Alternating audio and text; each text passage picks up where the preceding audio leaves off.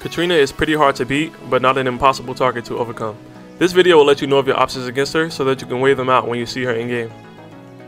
The Silence Hex Bag can be unlocked from Annie at level 16, but do note that you will need to buy all of the other level rewards with Eternal Grace before being allowed to purchase the Hex Bag.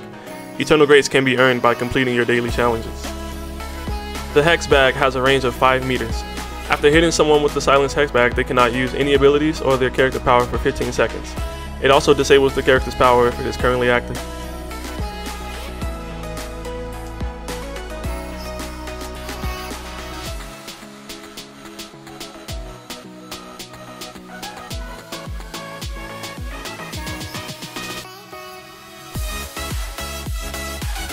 Since Katrina has very low mobility, she is especially susceptible to certain traps like the slow trap and the HP debuff trap. The frag trap by itself won't hurt her much unless she is standing right on top of it, but it will concuss her and throw off her aim a little bit.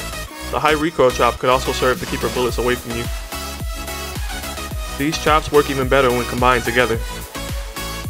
If you'd like to know everything about all of the traps currently in the game, please check out my earlier video titled Everything You Need to Know About Traps and Curse. Headshot damage has been increased, so now it is actually possible to down her by headshotting her. But beware, while you're trying to hit her in the head, she can still shoot you anywhere, so you're going to need to be very careful about how you engage her. On the release, you could easily melee her when she was activating her ability, but that's not the case anymore ever since they massively reduced the amount of time it takes for her to bring the power up. The only situation where meleeing will make sense is if you are also Katrina and you lowered her HP beforehand, or you have a pan and are ready to hit her like 15 to 20 times. Not even Clyde in beast mode could deal any real damage to her. For most of you, the best option is going to be to wait for her power to end and then kill her afterwards.